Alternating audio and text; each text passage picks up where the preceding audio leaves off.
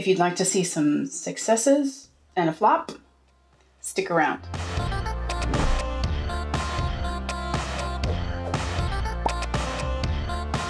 Hey everyone, this is Viv.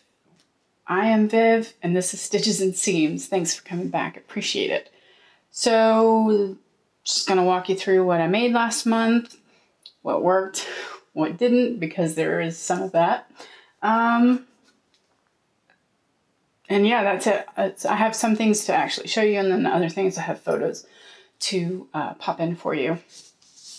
So let's review what we did have, or what I did say I was going to do. So on my list, I had the Ash jeans, the red pair from Megan Nielsen that I was finishing up, and those have been finished and paired with the Crystal Cove cami from Itch to Stitch. And any links that I have, I'll put down in the description box. Just be aware that any Itch to Stitch is an affiliate link. So if you purchase something through that link, I'll get a small portion. So yeah, we had the red Ash jeans and I put it with that cami, and it's a really cute little outfit. The next big one was the Cindy jacket, and some of you will have seen the video that I did, and hopefully you will have seen Karina's video as well, and the follow-up welt pocket tutorial that Karina made, which if you haven't watched it, head over to her channel. I'll put the link, the little card thingamabob for you guys, because it really is very helpful, and that's really the only thing that might kind of hang you up on the Cindy jacket, so you can make one for yourself. Let's see, I'm going to go through all of them and then I'll come back to the fail. My daughter has prom this weekend, so we purchased a dress for her from a local department store, and she's very tiny. She's only 5 foot tall, so she's tiny this way and that way. So I took off the hem because it's a high-low dress, and I'll try to put a photo in here. I might have to share one later with you guys. I'm not sure how it's going to work. So I made it to where it will work for her height, and then I actually had to take the bodice in some as well because it was too big through the bust area and the waist area. So I have to take off my list because I don't want to get lost. Okay, so then I made the Layer Me Up t-shirt for myself and my oldest daughter. They're matching, and I'll put a photo in of mine. I don't have a photo of her in hers yet, but here's mine, and that is from Patterns for Pirates. And as you know, that's one of my favorite t-shirt patterns. I love it. It works for me, and I can sew them blindfolded now pretty much. And the hack for that to do the yoke is on the channel, and we'll put a link to that up here in the cards as well. Super easy, and you can have so much fun. I mean, it doesn't even have to be like a print and a solid. It could just be 2 solids. It could be color blocked. It could be stripes and flowers, whatever it is that you want to do. So have a look at that if you're interested.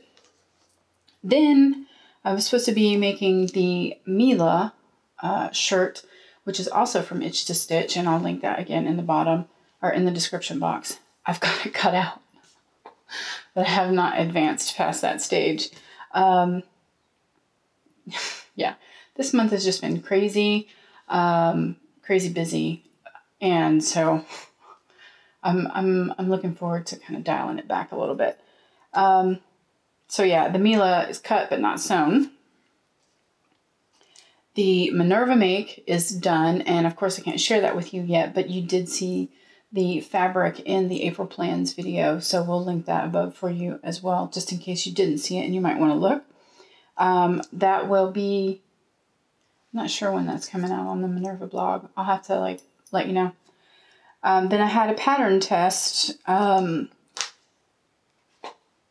that I just finished, and I can't share those photos with you yet either. However, it should be being released very soon. And excuse me, those photos will go up on my Instagram if you're interested in finding out what I've been up to.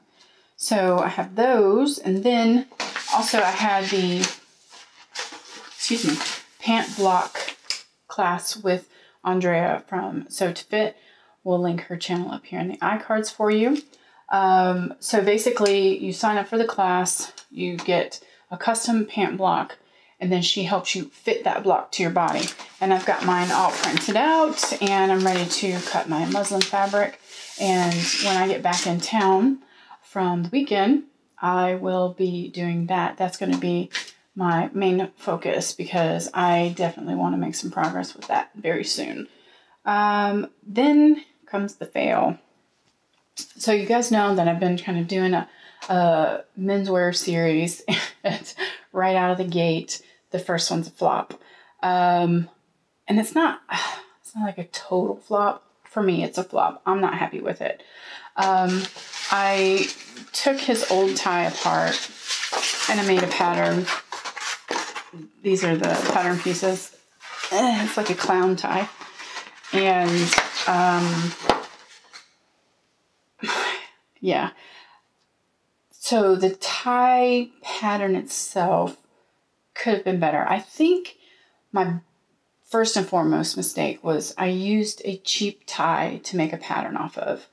I didn't have a sewing pattern, but I'm going to go get one because I want to redo it now because I want to get it right. That's a thing I have. I need to get it right so that I can move forward. But the lining pieces and everything that were inside of the tie that I harvested, they were all kinds of odd shapes, didn't even make sense. So here is the tie itself. And it's funny because when I was looking, hopefully you'll be able to see that. It's kind of, instead of a tip, it's kind of straight at the bottom. But then when we looked at the photo of his tie, that tie's the same way. So I didn't mess up in that particular regard. It was the tie pattern that I got from that. So yeah, I am slightly bummed because this fabric was not cheap. But I do have some left. I don't know if I have enough left for, to make another. Well, I'll have to see. But yeah, I'm kind of bummed. I can't remember how to tie. Something like this. But yeah, I'm kind of bummed. And Jack, being the good sport that he is, was just like, it's not that bad. I'm like, nah, babe, it's bad. So, I mean, I would be embarrassed if he wore it and somebody was like, hey, where'd you get that? And he said that my wife made that. That's not how you tie. Yeah, I would be embarrassed. So that's my flop, my fail flop. I mean, sewing it together wasn't difficult or anything. I think I just need to have an actual pattern to start with, to have as my foundation because the pieces were just wonky. That's the back side. And the lining pieces that I harvested, they were shaped really weird. And it didn't work. So hopefully I will be able to salvage this project. I don't think I'll be able to use that fabric, but who knows, I might be able to. I'm going to look for a tie pattern and see what I can see. We'll, go from there. So yeah, that is pretty much it for what I've been up to in April. I have been doing some knitting as well.